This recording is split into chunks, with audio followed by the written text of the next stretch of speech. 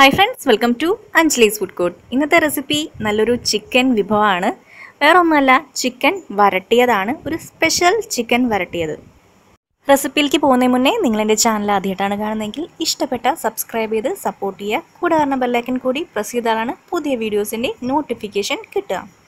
നമ്മുടെ special chicken വരട്ടിനുള്ള ingredients ഇതാ ഇവിടെ വന്നിട്ടുണ്ട്. നോട്ട് ചെയ്തോളൂ കേട്ടോ.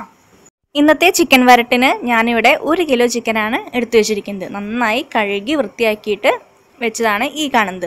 1 കിലോ ചിക്കനിലേക്കുള്ള ഐറ്റംസ് ആണ് ഇനി ഞാൻ പറഞ്ഞു തരാൻ പോകുന്നത്. ഒക്കെ ശ്രദ്ധിച്ച് കേൾക്കണം, പിന്നെ ചോദിക്കരുത്. ഇപ്പോൾ പ്രത്യേകിച്ച് വേറെ ഒന്നുമില്ല, നമ്മളുടെ സവോള ചെറുതാക്കി കട്ട് ചെയ്താണ് ഈ കാണുന്നത്. അപ്പോൾ 2 മീഡിയം സൈസ് സവോള ഇതുപോലെ ചെറുതാക്കി കട്ട് ചെയ്തതാണ്. അടുത്തത് ഇഞ്ചിയും വെളുത്തുള്ളിയും. ഇഞ്ചി ഒരു മീഡിയം സൈസും വെളുത്തുള്ളി എന്ന് പറയുന്നത് ഒരു 10 അല്ലിയോളം എടുത്തോളൂ. എന്നിട്ട് നന്നായിട്ട് അങ്ങോട്ട് ചതയ്ക്കുക. പിന്നെ വേണ്ടത് 2 തക്കാളി, ഇത്തിരി അത്യാവശ്യം വലുപ്പമുള്ളത് 3 പച്ചമുളക്. അടുത്ത ഐറ്റംസ് ഇതാണ് കുരുമുളക് പൊടിയായാലും കുഴപ്പമില്ല, ഇതുപോലെ മുഴുവനോടായാലും കുഴപ്പമില്ല. അപ്പോൾ അത് 1 ടേബിൾ സ്പൂണോളം. പിന്നെ 1/2 ടേബിൾ സ്പൂണോളം നല്ല ജീരകം, നമ്മളെ സാദാ ജീരകം. അടുത്ത് വരാൻ പോകുന്നത് മല്ലിയാണ്. പച്ചമല്ലി ആയാലും കുഴപ്പമില്ല, അതായത് മുഴുവൻ മല്ലി ഉണ്ടാവില്ലേ, ഇത് പൊടിച്ച മല്ലിയല്ലേ, അല്ലാണ്ട് മുഴുവൻ മല്ലി ആയാലും കുഴപ്പമില്ല. അത് ഇപ്പം ഞാൻ എടുത്തിരിക്കും മല്ലിപ്പൊടി 1.5 ടേബിൾ സ്പൂണോളം. മുഴുവൻ മല്ലി എടുക്കുകയാണെങ്കിൽ ഒരു നമ്മളുടെ ചെറിയൊരു പിടിയില്ലേ, അത്ര മതി.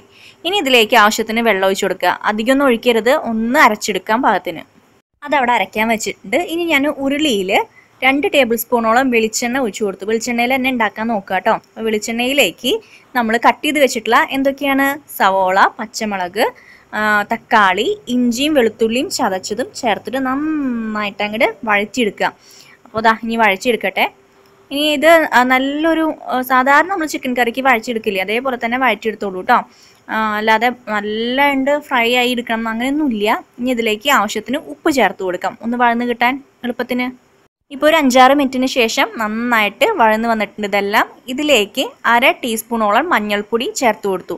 ഇതെന്താണെന്ന് മനസ്സിലായോ? നമ്മൾ അരയ്ക്കാൻ വെച്ചില്ലേ എന്തൊക്കെ, കുരുമുളക്, ജീരകം, മല്ലിപ്പൊടി, ഈ വക ഐറ്റംസ് അരച്ചെടുത്താണ് ഈ കാണുന്നത്. അപ്പോൾ നല്ല പേസ്റ്റ് പോലെ അരയാണെങ്കിൽ അത്രയും നല്ലത്. ഇത് കുറച്ചങ്ങോട്ട് തരിതരിപ്പുണ്ട്, എന്നാലും കുഴപ്പമൊന്നുമില്ല.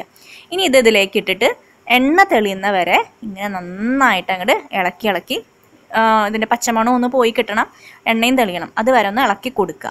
അപ്പോൾ ഇളക്കി കൊടുക്കട്ടെ.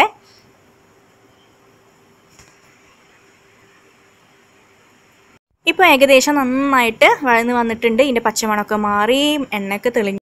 ഇനി ഇതിലേക്ക് ഞാൻ ചേർത്ത് കൊടുക്കാൻ പോകുന്നത് വീട്ടിൽ പൊടിച്ച ഗരം മസാലപ്പൊടിയില്ലേ, പട്ട, ഏലക്കായ, കറിയാമ്പൂ, പെരുംജീരകം, അതൊക്കെ ഇട്ടിട്ട് പൊടിക്കില്ലേ നമ്മൾ, ആ മസാലക്കൂട്ട് മാത്രമാണ് ചേർത്ത് കൊടുത്തിട്ടുള്ളത്. അത് 1/2 ടേബിൾ സ്പൂണോളം. പിന്നെ നമ്മൾ സാധാരണ ചിക്കൻ വെക്കുന്നത് എങ്ങനെയാണ്, മുളക് പൊടിയൊക്കെ ചേർത്തിട്ടല്ലേ, ഇതിൽ നമ്മൾ മുളക് പൊടി ചേർത്തിട്ടില്ല. അപ്പോൾ അതിന് പകരമാണ് കുരുമുളകും അതുപോലെ തന്നെ പച്ചമുളകിൻ്റെ എരിവൊക്കെ ഉള്ള കാരണം നമ്മൾ ചേർത്തിട്ടുമില്ല. പിന്നെ ഇത് അങ്ങനെ ചേർക്കാറുമില്ല ഇതിൽ. അപ്പോൾ ഈ ഒരു കൂട്ടാണ് ഇതിൻ്റെ ശരിക്കുള്ള ടേസ്റ്റ് കേട്ടോ. ഇനി ഇതിലേക്ക് നമ്മൾ 1 കിലോ ചിക്കൻ കഴുകി വൃത്തിയാക്കി വെച്ചത് ഇട്ട് നന്നായിട്ട് മിക്സ് ചെയ്ത് കൊടുക്കുക. ഈ മസാലക്കൂട്ടൊക്കെ പിടിക്കുന്ന പോലെ തന്നെ ഇളക്കി നന്നായിട്ട് മിക്സ് ചെയ്യുക. ഇനി ഉപ്പ് നമുക്ക് കുറച്ചും കൂടി ചേർത്ത് കൊടുക്കേണ്ടതുണ്ട്. നേരത്തെ നമ്മളധികം ചേർത്ത് കൊടുത്തില്ല, നമ്മൾ ഇത് വഴറ്റാൻ വേണ്ടി മാത്രമല്ലേ ചേർത്തിട്ടുള്ളൂ. അപ്പോൾ ഇനി ചിക്കനിലേക്കുള്ള ഉപ്പും കൂടിയും വേണം.